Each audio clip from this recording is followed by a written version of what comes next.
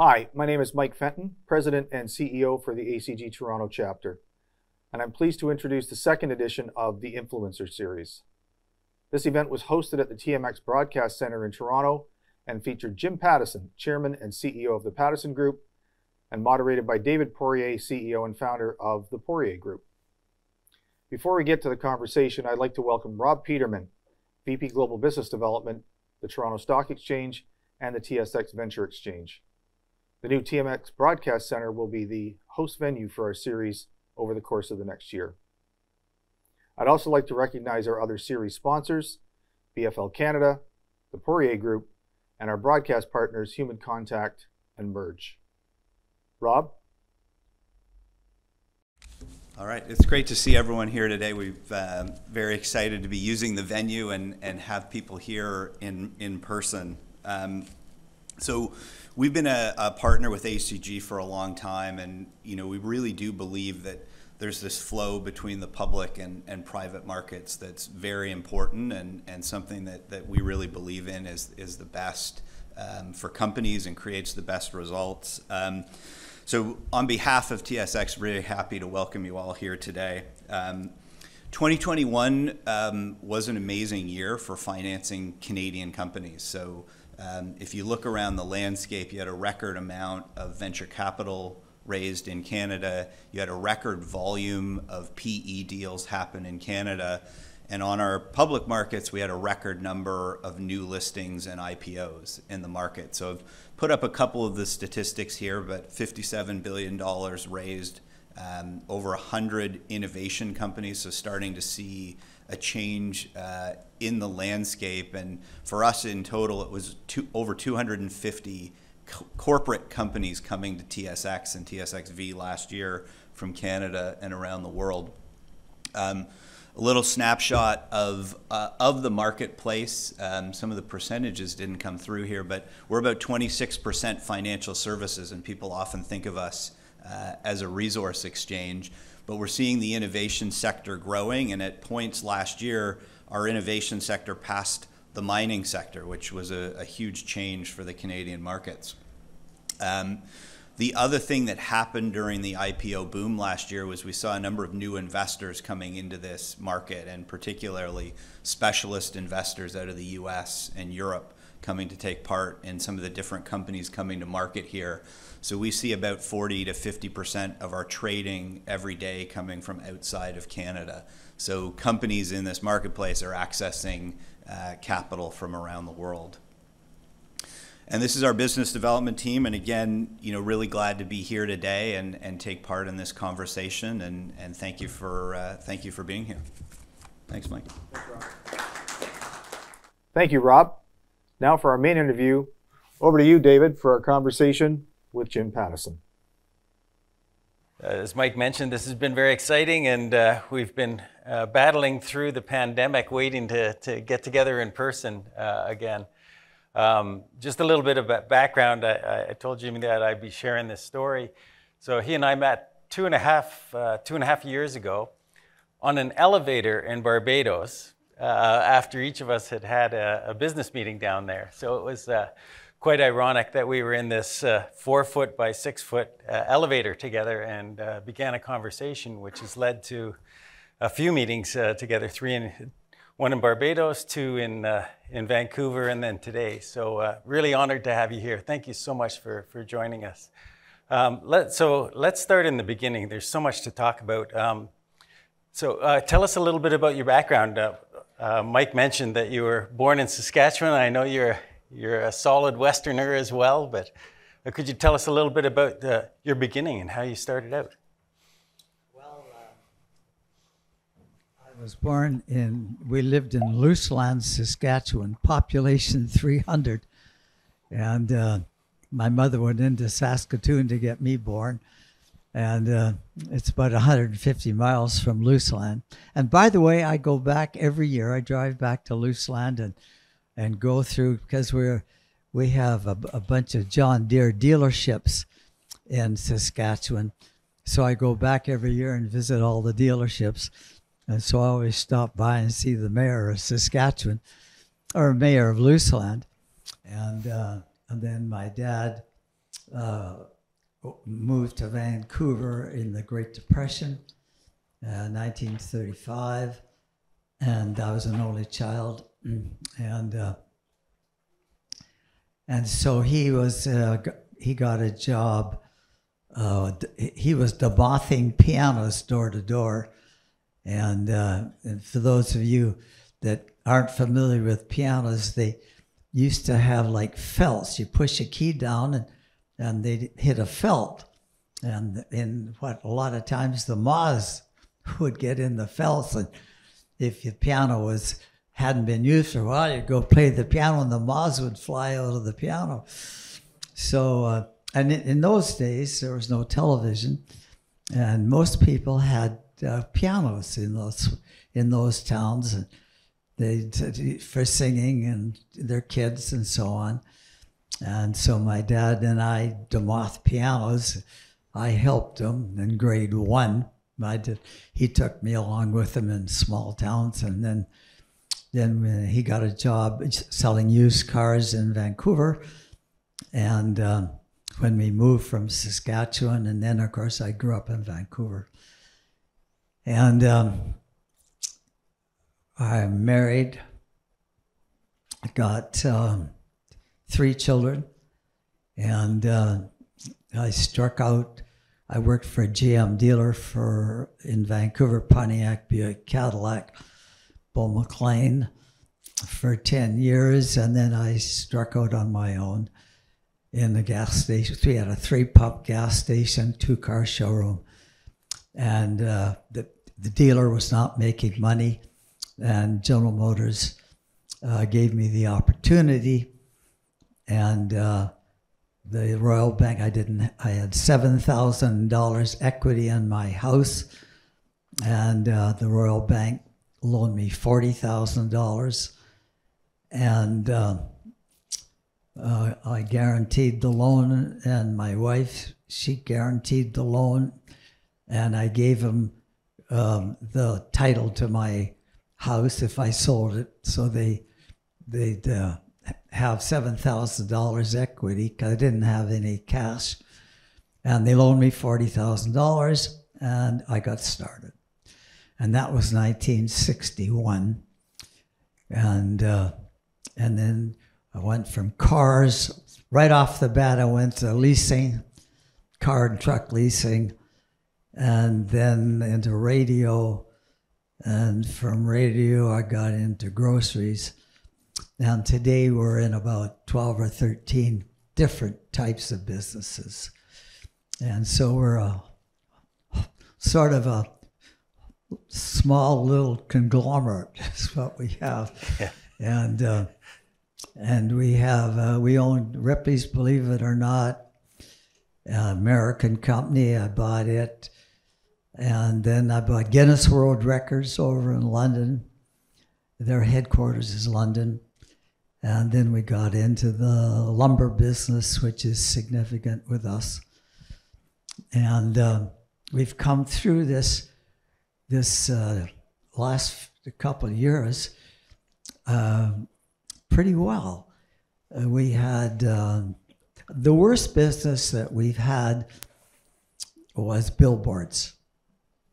We're the largest in Canada in the billboard business, and that includes airports, buses, trains, with the transit business, and people just quit advertising on the billboards by and large. Certainly airports, and people stayed at home. So that's the business we got hurt the worst in, was billboards. And the other one is we own the Great Wolf Lodge. We built it in Niagara Falls, and we shut it down. So that we got hurt. We were losing about $1 million a month with that shut down. And now it's opening up. And so that's that, and billboards were the worst. We got hit the worst. And the best business that we had was, I guess, would be groceries, was good. And groceries and lumber would be the two best businesses we've had during this bad few months. It's going on, 2 years? Yeah, 2 years, yeah. So I think your automotive has worked well for you and as the well. car business was my big surprise, was the car business, used car business, has been very strong. And new cars, not so much because we couldn't get them. But the used car business and our leasing business has been actually, we got over 30,000 cars and trucks on lease. And we actually are selling used cars coming off a lease at a higher price than we paid for them 2 years ago. I mean, it really has been turned out to be very good. So that's the good. And the bad, of course, as I said, Great Wolf Lodge totally shut down, billboards where we got hurt because we had the leases to pay and the buses and the transit system here in Toronto. We have a contract, but the people weren't driving, but we still had the contract to pay. So that's the ones we got hurt the worst with. And that's about it. I remember in some of our previous talks, you talked about having to learn to be a salesman, and some of the things that you did. I remember you talked about going door to door and selling things. I started off selling garden seeds door to door when I was in school, and then I sold subscriptions to magazines door to door, and then I got into pots and pans door to door, selling pots and pans, and so I've always pretty well worked since I was 7, 8 years old after school, and went to University of British Columbia. And I worked with the newspapers on delivering papers in the late edition with the racing results and all of that. So I've pretty well worked all my life. I actually like it. And so then I worked for this General Motors dealer in Vancouver for 10 years. I was very fortunate. He actually was a Nash dealer, and he bought half interest in a GM franchise called Bull McDonald, and they had Pontiac, Buick, and Cadillac in Vancouver. And he had the Nash franchise. I was running the used car lot, and he sold it and took me with him to General Motors, and that was a huge positive. And I worked for him for 10 years, and then I got fired. And after 10 years, and I was running the company, and I got fired because he offered me half the business for nothing, but the other half he was going to give to his son-in-law. And I knew his son-in-law, a very nice guy, but he was an excellent golfer, but didn't work very hard. And so I said, no, I didn't want to go in business with his partner, so they fired me 2 months later. And so then I struck out and applied to General Motors. There was a car dealer not doing well in Vancouver, a GM dealer, Pontiac Buick, called Marshall Motors, something like that. And anyway, they had a 3-pump gas station, and the Royal Bank loaned me $40,000, and General Motors loaned me money, and I got started. And that was 60 years ago. Amazing. And got into cars, into leasing, and then I got into other stuff. So, a lot of people talk about data analytics to figure out, how to increase their sales and market. And I love the story about when you were going door to door and you were trying different techniques, and whistling was one of them, right? Yeah. Well, I learned when I was going door to door, this is selling pots and pans, that if I when I whistled going up the stairs and knocked on the door, the people much more were open to opening the door. Otherwise, if you just knocked on the door, they knew they were selling something and they wouldn't be interested. So I got more doors open, and I had to tell them my story about pots and pans and how they could be healthier if you used this kind of pots and pans, and I did that and did quite well at it.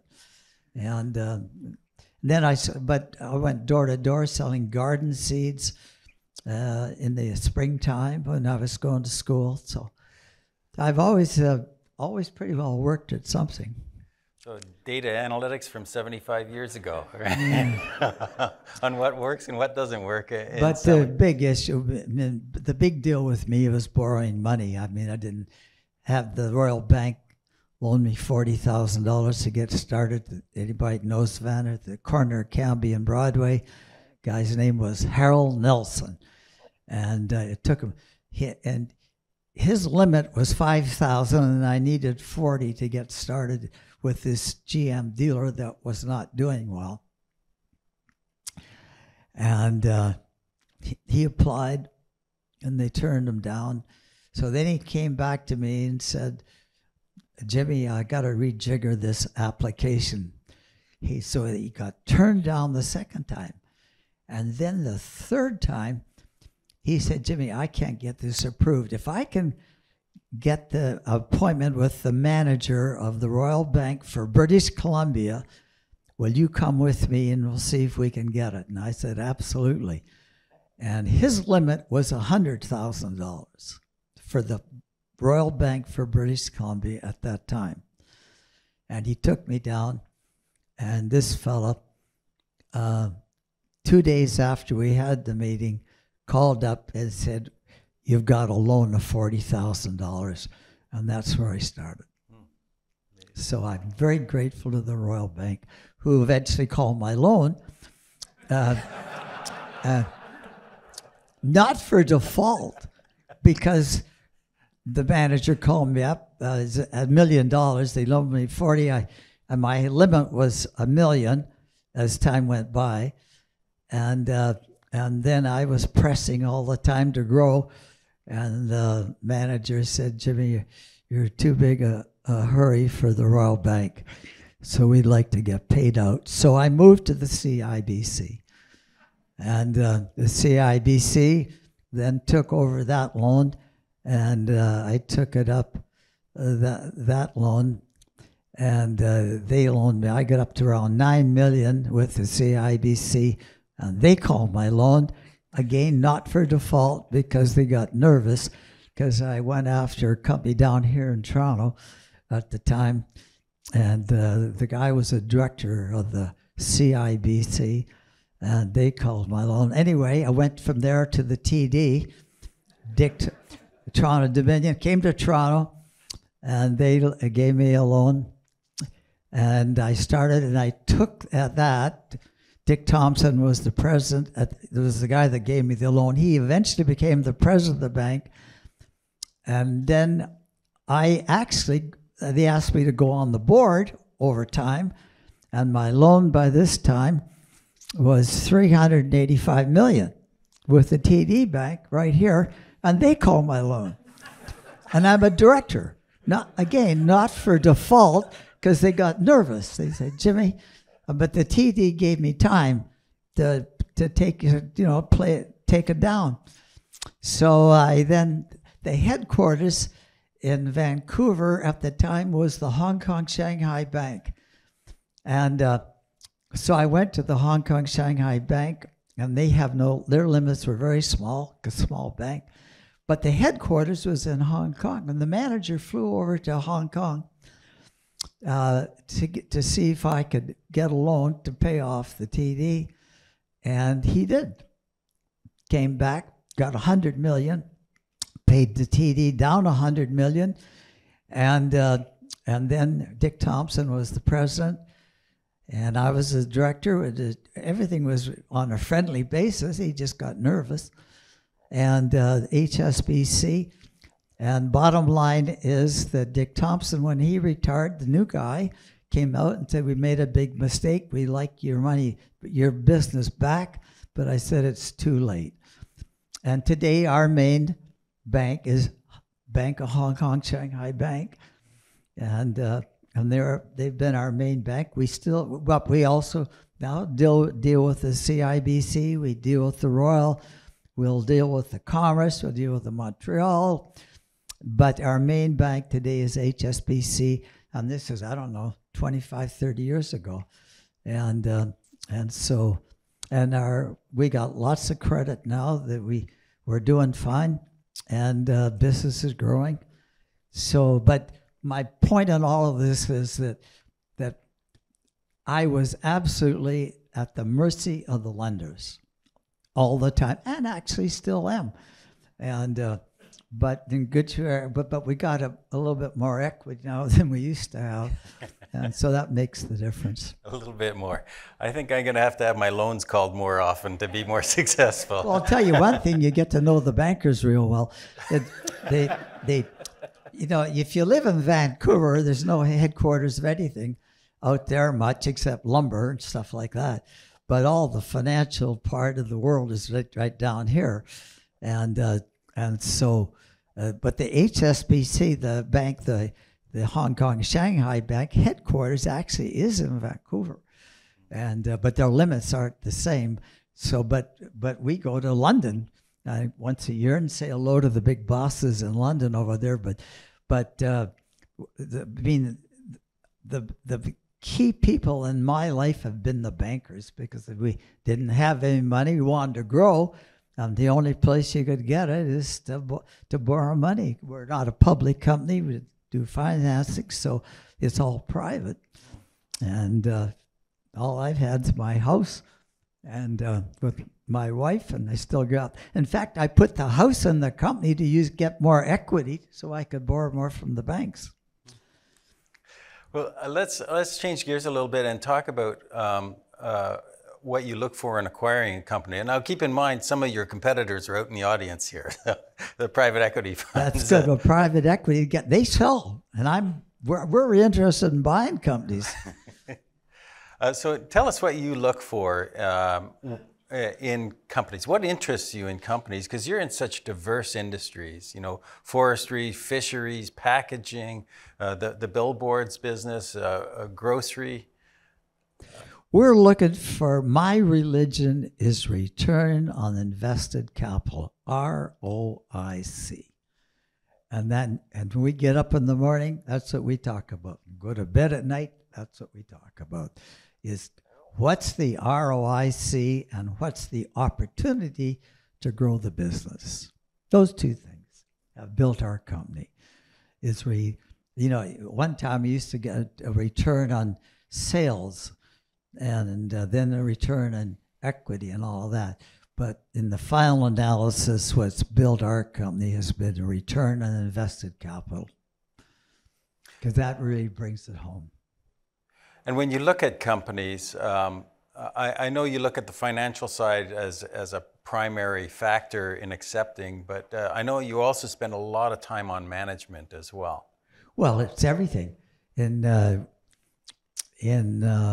We have, right now, we got, I think, 28 car dealerships. And the president of the company's been with me, I don't know, 25, 30 years. And every single president of every one of our companies, we have raised, except one, which is John Deere. I went outside for the management of John Deere in Saskatchewan. And I know some of the folks at Save On Foods and Pattison Foods, and they've been with you for, some of them, over 40 years. Oh, yeah. They started out taking groceries from the nice lady at the cash register and take groceries out to her car. President of the company, our food company, is a guy named Daryl Jones, and he'd been with us ever since he went to high school and delivered groceries in a little town in British Columbia just outside of Cranbrook, if you know where that is. Cranbrook's between Vancouver and Calgary in the mountains. And so what do you look for in management? Are there certain traits or characteristics of people? Well, it depends on the industry. In broadcasting, you're looking for somebody that's management-wise on the creative side because you're talking about programming. In the case of your car dealer, it is Toyota. You know what, you're counting on Toyota. And that was when I had 2 GM franchises, and I was the first dealer in Canada that had a domestic franchise, Ford, Chrysler, or General Motors, and I took on Toyota, Japanese car, and they came out to Vancouver and canceled my franchise with General Motors because I took on a Toyota.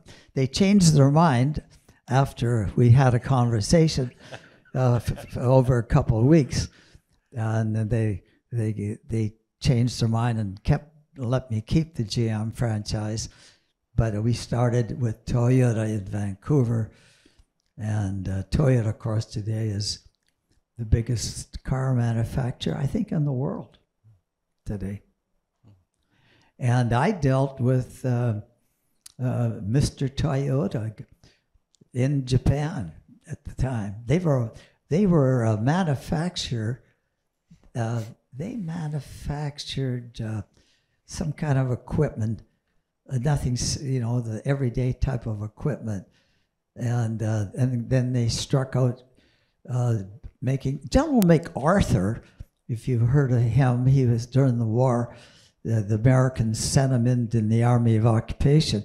Well, he was in there looking after that part of the war in Japan, and he went over afterwards, and he phoned the president of General Motors and the president of Ford and asked him if they would meet Mr. Toyota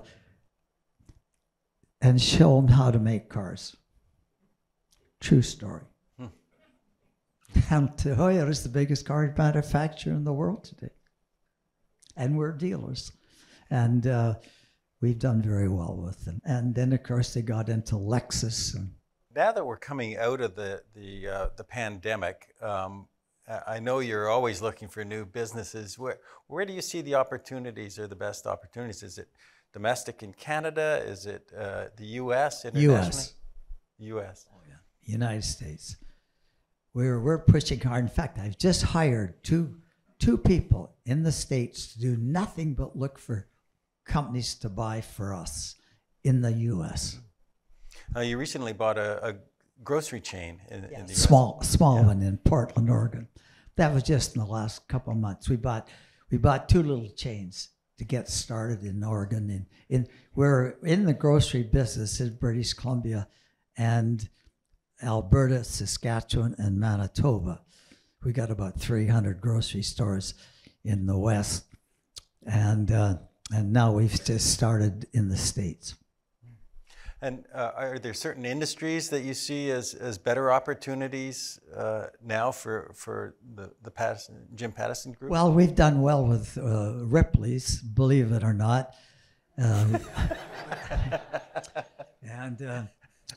We've had Ripley's for quite a few years. American entertainment deal. We have an aquarium here in Toronto. We're in Niagara Falls here with Ripley's. But Ripley's have got over 100 locations around the world. When I bought it, they had 15 locations and not doing well. Today, they're very profitable and a very good business to be in. Then I bought Guinness World Records over in London, and they've done well. So that's how we got a little bit into the entertainment business. And you've invested in the forestry business further? Well, we got into lumber a few years ago, and we've done very well in lumber. The company last year it's a public company, Canfor, but it made $2 billion last year. We owned 51% of the company. Pretty fortunate timing for getting into the lumber industry. It turned out. We've been in it a few years, but last year, with what's happening. But again, we're buying and building sawmills in Sweden with that company, and also in the United States. And I know you. There's been a lot of talk about taxing the billionaires and taxing large capital, and you had a line that stuck with me for a long time, which is capital flows where it's capital friendly. And that's right, and that's why we're putting more and more money in the States, because they'll help you put money up. They'll put money up, a lot of municipalities, to get you to come and build stuff we find in the U.S. So it's friendly, and we're in Sweden now. We're putting serious money into Sweden in the lumber business. Now you described yourself as a small conglomerate. I think we have a different definition of small. Certainly I do. But the audience may think that you have this massive head office that looks after this vast array of industries. Can you talk about your philosophy on it? Because I know your head office isn't large.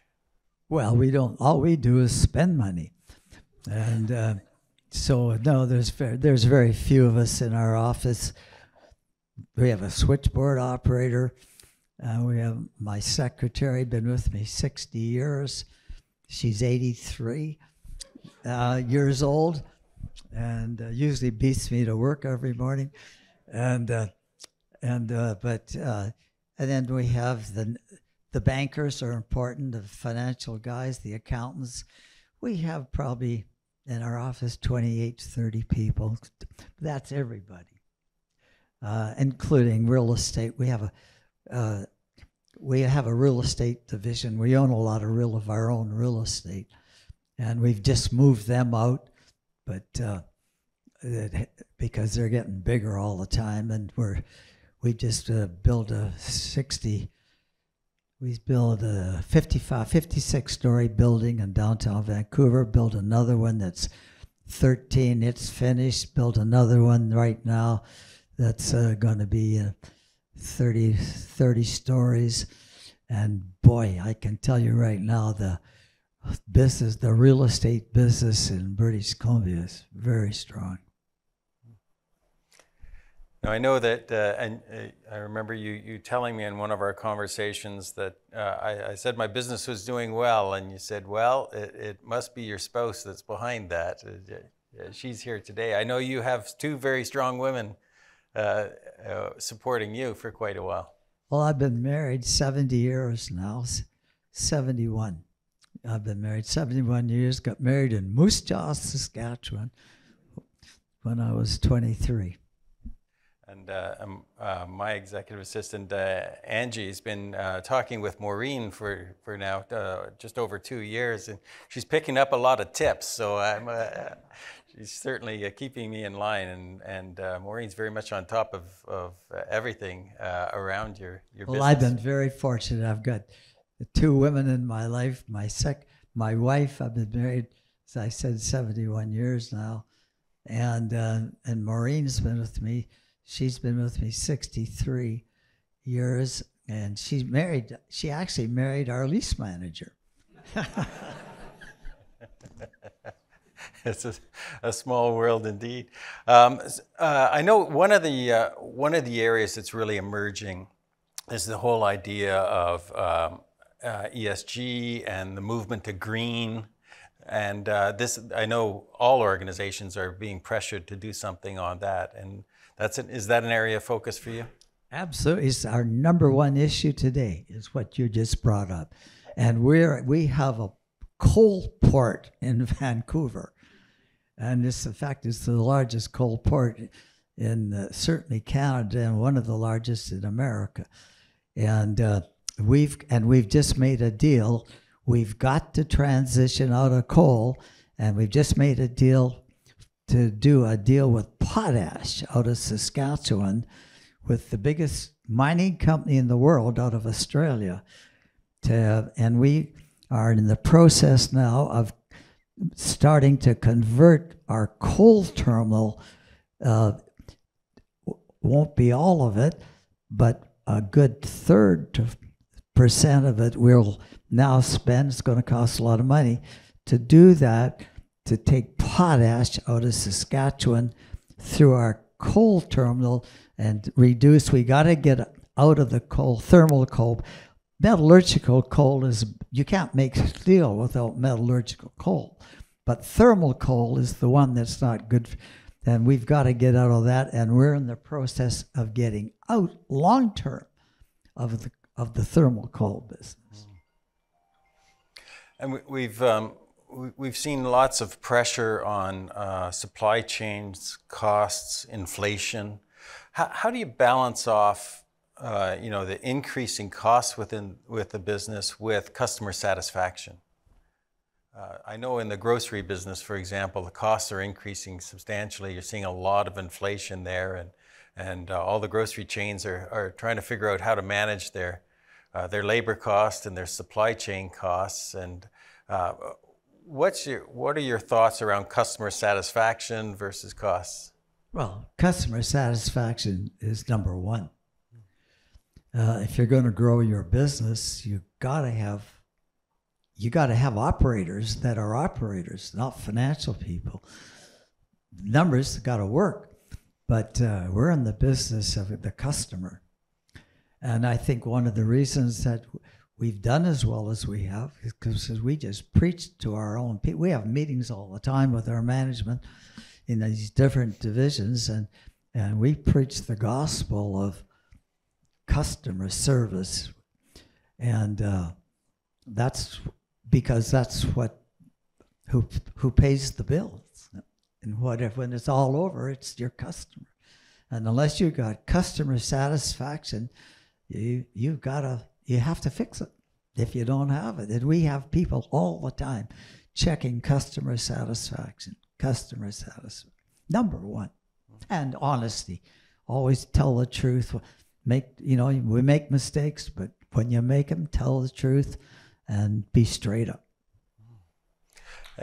And maybe you could just comment on some of the lessons, maybe some of the great lessons you've learned over time where you've made a mistake and learned from it. Are there any ideas that come to mind, assuming you have made a mistake?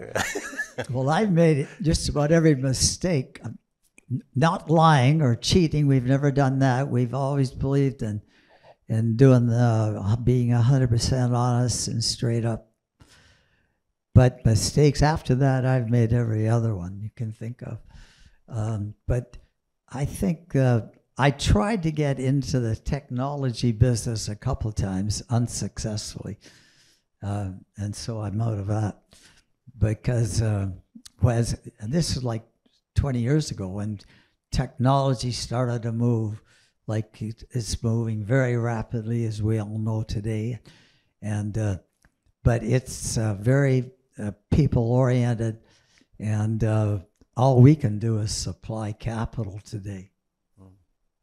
Really, and people with technology, that they don't need the capital that you do, and if you're building grocery stores or car dealerships and stuff that actually requires capital.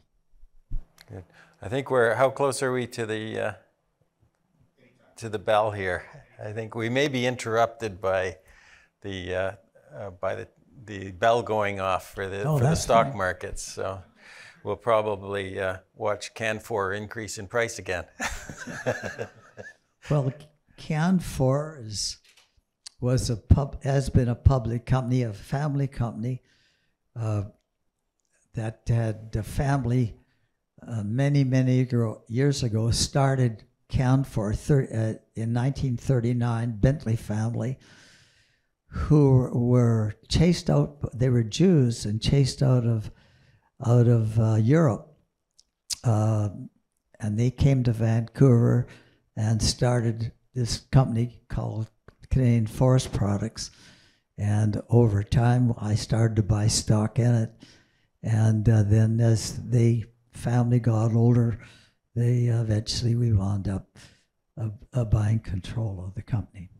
But it was a good family company, and but they were originally came from Europe. Now you looked to take that company private a few years ago. I tried to take it private, and one of the daughters held it up. She had enough stock and they wanted more money than I offered, and I didn't pay any. I made one offer, the best offer, and I didn't change it. And the daughter, who held a large amount of stock, wanted more than anybody else, and I wouldn't do it. Not a lot, actually, maybe 75 cents a share or something, but I wouldn't do what I thought was the wrong thing. Mm-hmm. And I think it's those principles that you've had for a long time, developed over a long time, that have led to your success of not overpaying.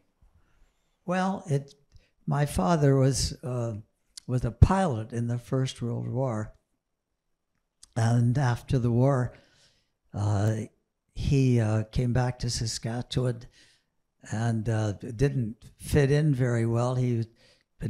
When he was over in Europe, and it was in the Army of Occupation, he was a pilot, and they did a lot of carousing from time to time, and my dad got to drinking too much, but came back to Saskatchewan. And it was through the church in Saskatoon that my dad's life got really straightened out. And of course, when he moved to Vancouver, I grew up in a Skid Row mission to help other people, a gospel mission. And I worked with my mother and dad in a gospel mission until I was 26 years old. So I was always taught to do the right thing based on the Christian principles. I think we're probably going to get interrupted any second now, or something like that, or maybe not. Great. Maybe you could, if we could turn it to, what advice would you have for younger people starting out in business now that want to follow or emulate your path of success? What would be some of the keys that you would tell them? Well, technology is so important today in the whole scheme of things. Seems to me that's a pretty good place to be. What I've been in is something that anybody could do. All you gotta do is be honest and work hard and understand who the customer is. And because I used to go door to door selling garden seeds, then I sold the Saturday Evening Post door to door, Ladies' Home Journal. Then I sold pots and pans door to door, and but anybody can do that, and but you got to be a worker and look after your customer. And I always did that, and that's the reason I'm here today, is because my family didn't have any money, and I knew if I wanted to get a bike, what had to happen, so. That's what it is, and I got my first car, paid $257, 1937 Austin convertible. Now, you've carried on that work ethic today, as I understand. Oh, there's the applause from next door. It's not too bad. I understand that with that work ethic, you're still working 7 days a week. Yeah, well, I do go to work every day. I usually go to church Sunday morning. My wife is not well, so we go to church on TV Sunday morning now. And then after that, I go to the office and get ready. We have a meeting every Monday morning at 6:30 with our senior management every Monday morning. So I go in Sunday afternoon to get ready for the Monday morning meeting. I just saw a lot of uncomfort when you mentioned 6:30 in the morning for the people that have been working from home and doing their commute from 8:59 to 9 a.m. in the morning. No, we go to work Monday mornings. We have a management. As a matter of fact, we have a senior management meeting every Saturday at 9:00 in the morning, and then we have our major management meeting at 6:30 Monday morning, but I bring in our top 4 people every Saturday at 9 o'clock. And so how do you keep the energy going, for 60 years and still have that drive to get up every morning and head to work? Debt. If you keep holding the bank's money, boy, you got to keep running. Oh, that's great. Well, why don't we open it up to the audience and see if there are any questions out here for you.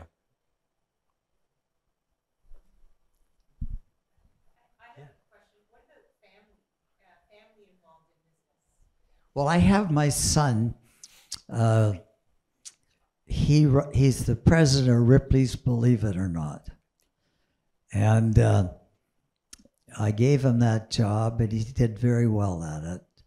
Back when we first bought Ripley's in the States, they had 15 locations, wasn't well run.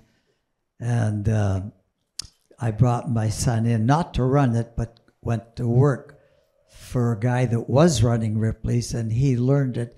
And then we moved the head office to Orlando, Florida, and my son, his boss retired, and my son's been running it. I have 2 other daughters. One is married to a orchard person in the Okanagan in Kelowna, British Columbia, if you know, that's where the fruit's grown. And she married into a farmer there, and that's my oldest daughter. And my youngest daughter, we built a Christian school, grades 1 to 12 in Surrey, Surrey being a suburb of Vancouver. And it's grades 1 to 12, and my youngest daughter is involved in the Christian school. Go ahead. You mentioned the Can4 offer to take private. Doesn't sound like you regret that deal, but are there any deals you look back on or businesses you tried to buy in your career that you say, boy, I wish I paid more for that, or I wish I did more to get that one done? I have one that I wish I hadn't sold, and that's an airline. I bought a little airline, and those of you in British Columbia, it used to fly on the water from Vancouver to Victoria. And I bought that airline because the guy lost his license because he wasn't maintaining the airplanes properly. And I wound up buying the airline very cheap. And we built it up to, we had 120 airplanes, and Air Canada wanted to buy the airline from us, and I sold it to Air Canada. And that was a mistake. Mike? Jim, I've got a question. I know you're very involved in different communities where your businesses are. You led Expo 86. I ran Expo 86. That basically is a volunteer chair. Yeah. Yes, the government came to me. I was in the car business, and the government premier came to me and asked me that they wanted to put on a World's Fair in Vancouver, Expo 86, and there was going to be a transportation fair, and would I run it? And so I thought it over and told them I would. And so I wasn't in my office for 3 years. I took the job on in 1980 and worked. And then he told me I just have to work on Friday afternoon. Every Friday afternoon I could do the rest of the business. Turned out that I worked working on the fair and worked in my office Friday afternoon, just reverse. And anyway, it wound up that in the last 3 years, 80, 4, 5, and 6, I wasn't in my office once. And I was traveling all over the world. We had a lot of countries come, including Russia, to the World's Fair we had in Vancouver. And as it turned out, the budget we had was built on, we'd have 13 million people came to the fair. It turned out we had 21 million at the fair. Turned out better than our budgets turned out. And I spent 6 years, 3 years part-time, and then 3 years full-time running the fair in Vancouver, Expo 86. With the small conglomerate that you obviously have a lot of different industries and businesses that you're in. We're in a world of relatively complex issues, supply chains, geopolitical risk. How do you keep on top of the issues that affect your businesses and the opportunities that obviously? Okay, that's a very good question. The answer is we don't.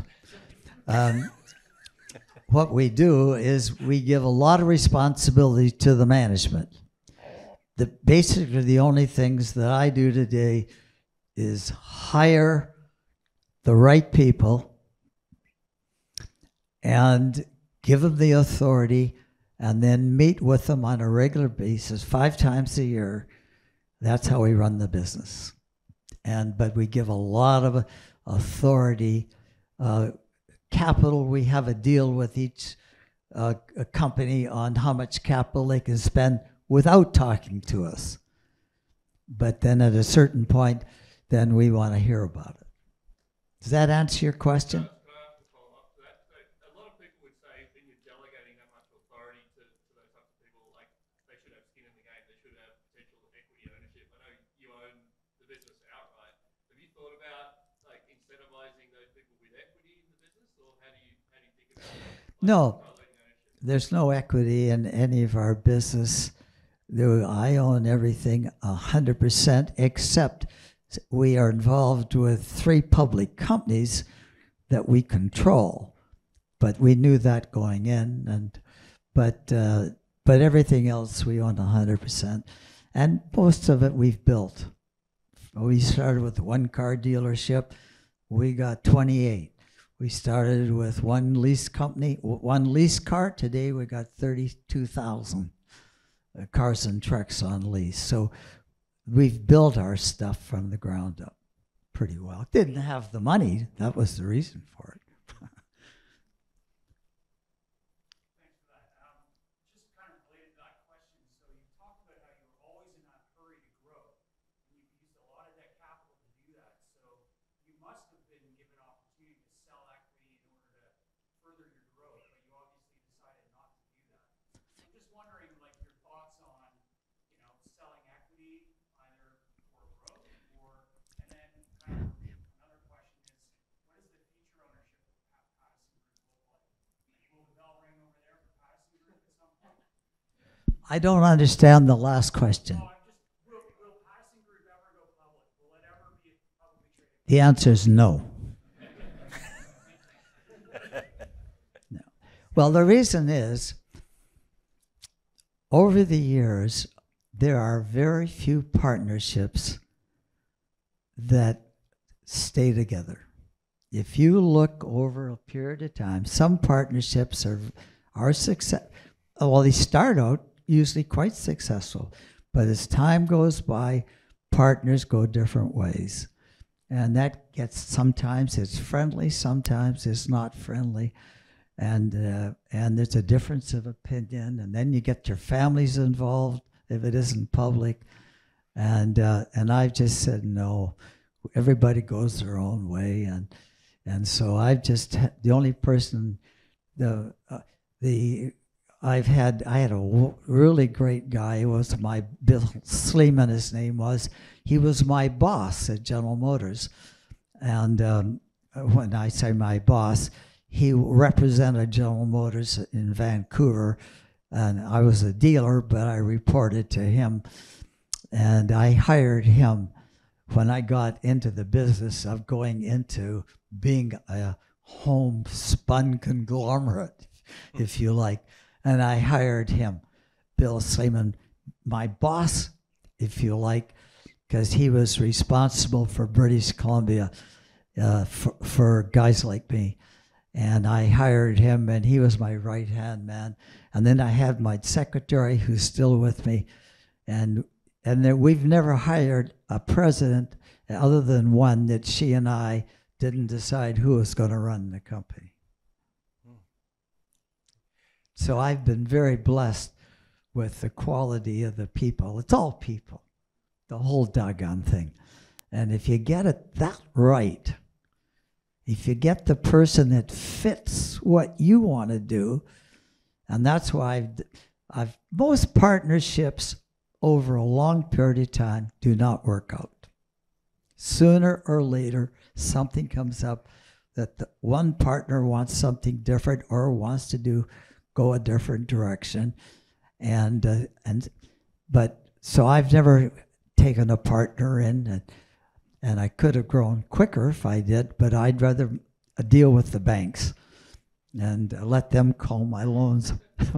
and 3 times the banks called my loan, but never for default. Always because they said I was a young man in too big a hurry. But each time it all worked out, and today as a matter of fact, my office yesterday, the president of the Bank of Montreal came in and visited me in Vancouver. And I came down after I saw him, and he was in Vancouver. And the Bank of Montreal is an important bank with us, but our main bank is HSBC, headquartered in London. And they're the guys that helped us out when my back was at the wall. Well, I met with Daryl Jones. I've known Daryl Jones for a number of years. We did some work with when it was Overweighty, and so he's the president of our food company. And Daryl and I had dinner before I met with Jimmy in Vancouver for the first time, and he said, "Why are you meeting him?" And I said, "Well, who wouldn't want to meet Canada's entrepreneur and legend?" And he said, "Oh, I thought you were going to try to sell him consulting." And I said, no, I wasn't. He said, "Oh, good, because he hates consultants." Well, there's a guy that came from a small town in the Kootenays, and he worked in the store when he went to school, after school and Saturdays taking the groceries out from the store to the lady's car. And he started right at the bottom, then became a store manager. We gave him more responsibility. Dave's the president of the company.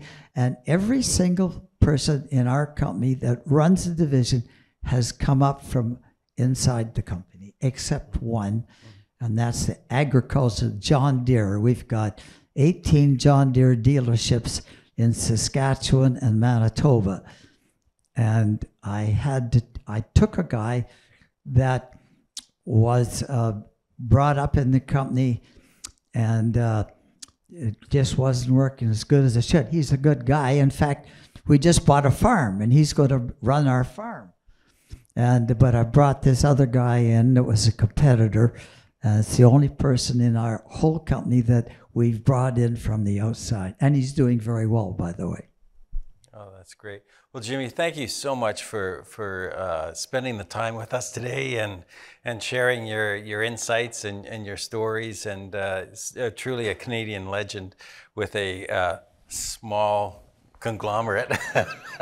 And we're just so delighted that you joined our influencer series. And I want to thank you very much personally for coming here for this. Well, thank you for inviting me. I really appreciate the opportunity to come to Toronto, the capital of our country for economic reasons. Okay. Thanks, Jimmy. Jim and David, thank you for your time. Jim, you've built an amazing conglomerate. We look forward to bringing you our next edition of The Influencers in the near future. For more information, check out our ACG website at acg.org/Toronto.